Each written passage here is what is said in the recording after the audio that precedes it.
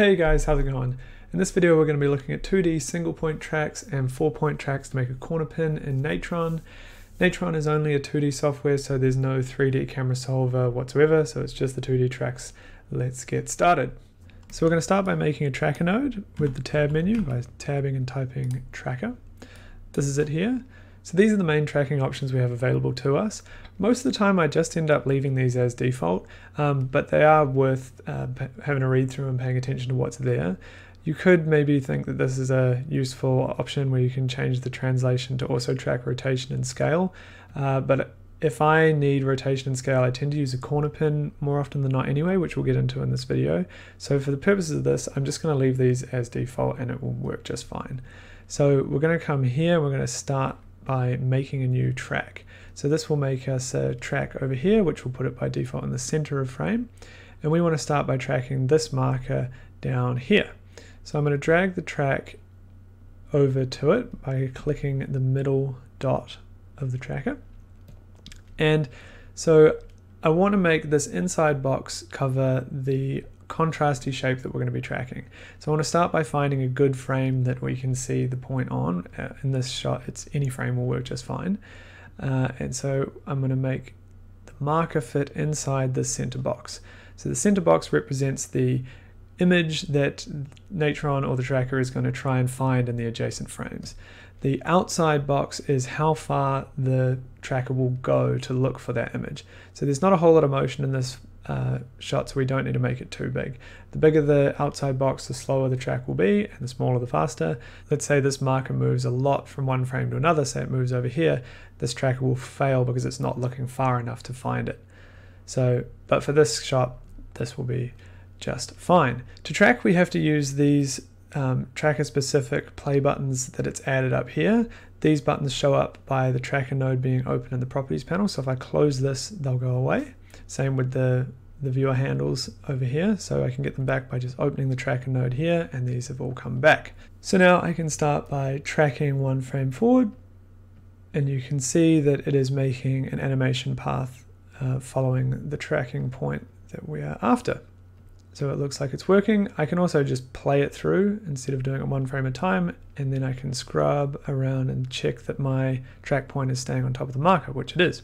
So now just going back to the frame we made the track on and tracking backwards, now we have the full frame range of our shot tracked on this point.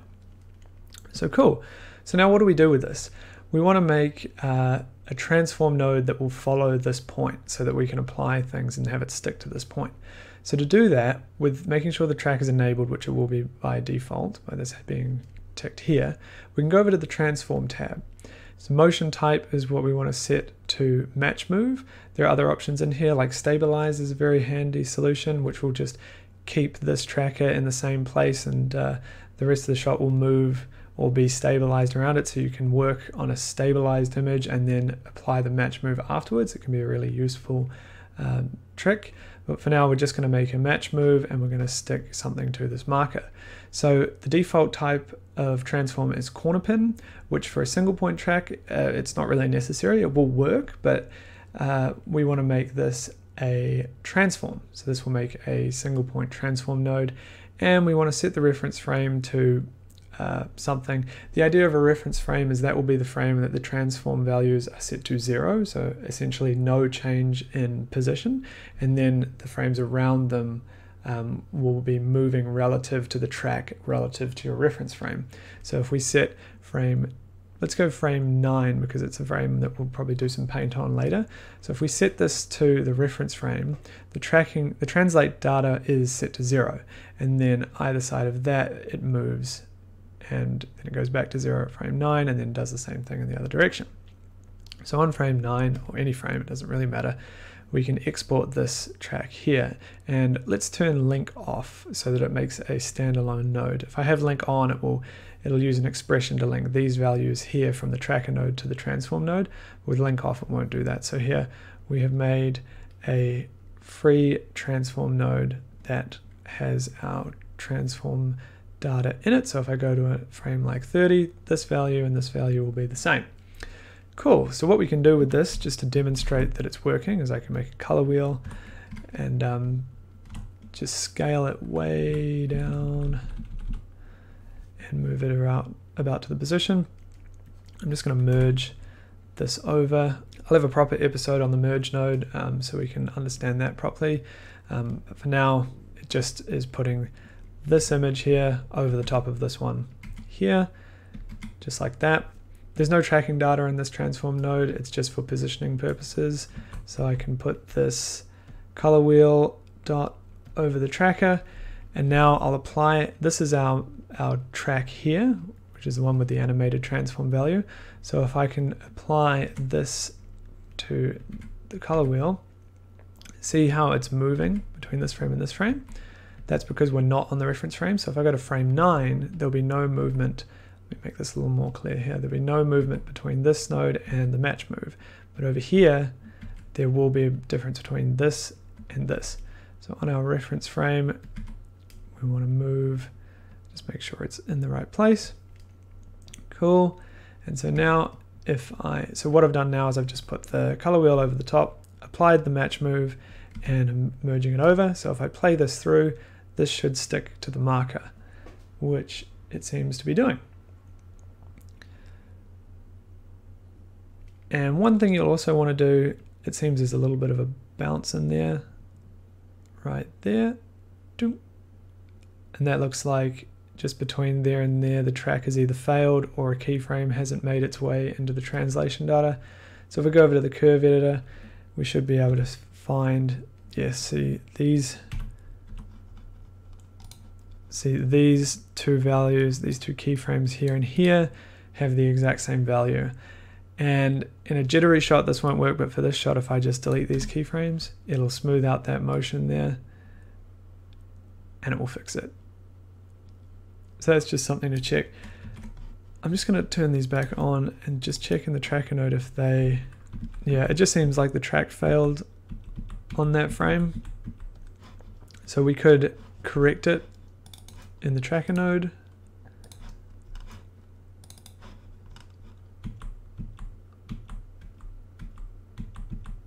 By just going to one of the frames.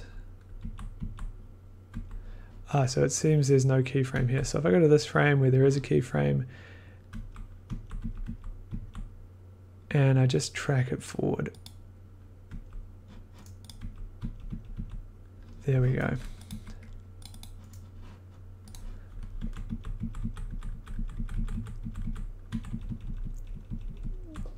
So now that we fixed that little broken frame, we want to regenerate the transform match move node. So we're just going to delete this one here, go back to the tracker, make sure it's all still looking good, hit export. So if we want to do away with the process of having to delete and recreate the match move node, we could hit link, and then when we export this here and put it in, if we make any changes to the track, they're also going to apply straight away into the transform node here. So these values are linked directly to these values here via an expression, which is what the green line is representing. So now if we look at this with our fix applied and we play this through, you can see that bumped frame is no longer there. One other thing you'd probably want to do to make a match move look really good is just turn on motion blur. By default, the value is 0, and a value of 1 means that motion blur is on, essentially. So now that will just apply the motion blur to the tracked image, and it will just sit in a little bit better.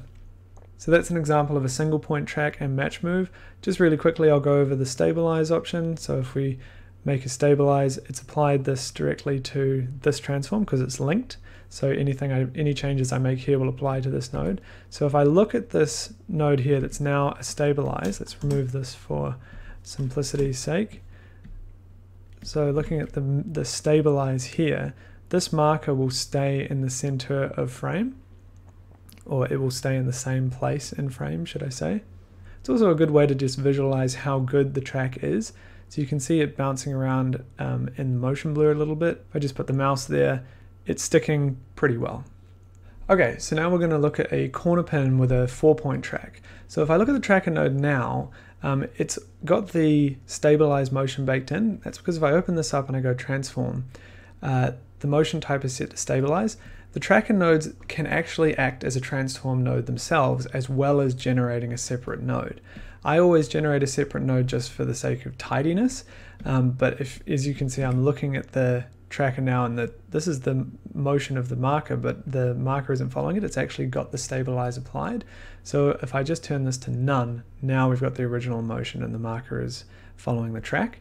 So that might be a little gotcha, just to keep in mind. So we're going to go back over to the tracking tab, and we're going to stop this, and we're going to zoom out, and we're going to try and make a rough rectangle with our points. So these two markers are going to be the bottom one, and then we're going to go up, and we're going to find a nice contrasty area, maybe Winston Churchill's face and one of the letters in Richard Dawkins over here. So we zoom up, zoom in over here, open our tracker node. We're going to make another track point. It doesn't matter which frame your tracking points start on, they'll all be reconciled by this value here of the reference frame, which will set them essentially to 0 in the tracking stage. So we're going to zoom in, we're going to do the exact same thing we did before, just make this encompass Winston's face because it's a nice little contrasty area here. Scale that up, zoom out a little bit, track forward, go to it back to the frame we started on, track backwards, scrub through, check it's all working. It looks like it is. We could disable the original track and just having track 2 enabled, which is this one here. If I select it, you can see that.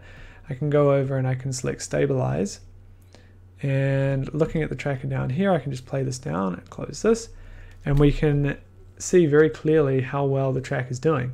If I just put my mouse over his nose, you can see it's sticking really, really well. So we know this is a successful second track. We're just going to repeat the process 2 more times. So the tracking tab, create a new track, move it over to the R and Richard, scale it up. There we go, zoom out, track forward, track back, disable the previous one, set it to stabilize, looking at the tracker node down here, play it through, put the mouse over where we tracked, it's sticking really well. So this kind of warping it's doing is the motion blur and the different perspective and size that it becomes in frame, but if we hold over the middle, it's staying perfectly in frame.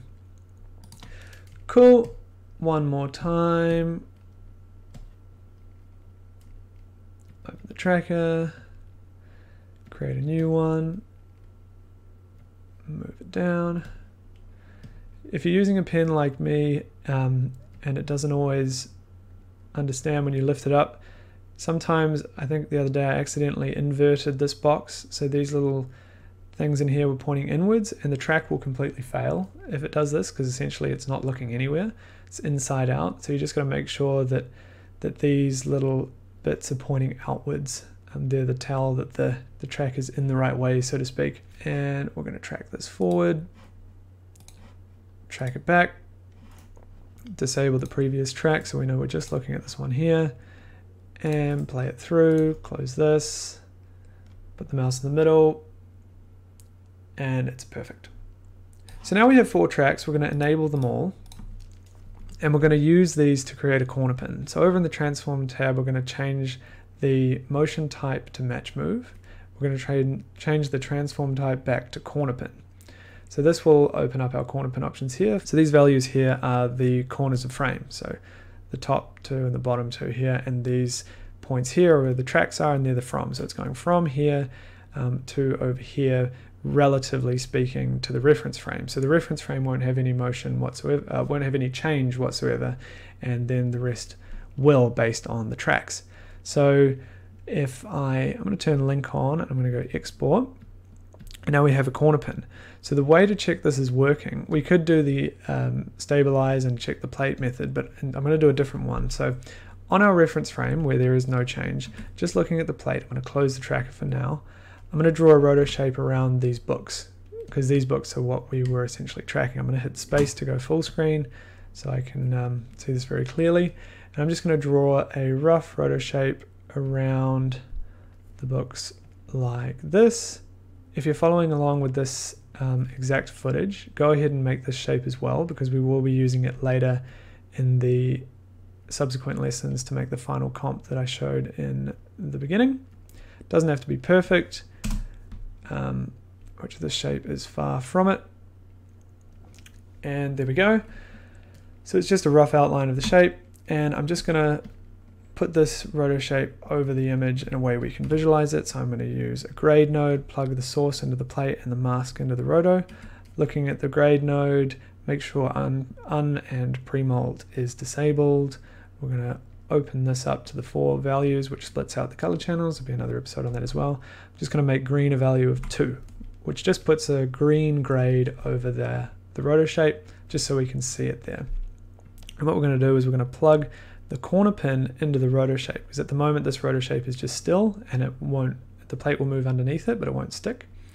So if I plug the corner pin into the roto shape and the mask from the grade into the corner pin now, so I've applied the corner pin to the mask we just created.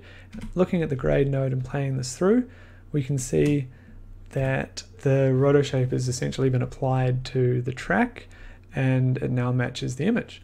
Obviously it's not perfect with perspective, it's only tracked at the depth that we did the corner pin at, so these won't stick perfectly, but you can go in and fix the roto shape to work with those. We don't have to for the sake of this video, but you can see now that the corner pin is working.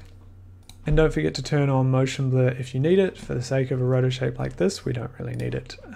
And having it off will be faster, having it on will be more accurate, but a little bit slower. So that's the basic of single point tracking for a transform, match move, or stabilize, and a 4-point track for a corner pin in Natron. If you're following along with this series, keep that corner pin handy because we'll be using it later on, and stick around for the next episode where I'll be explaining color channels and premultiplication. So yeah, thanks for watching and see you later.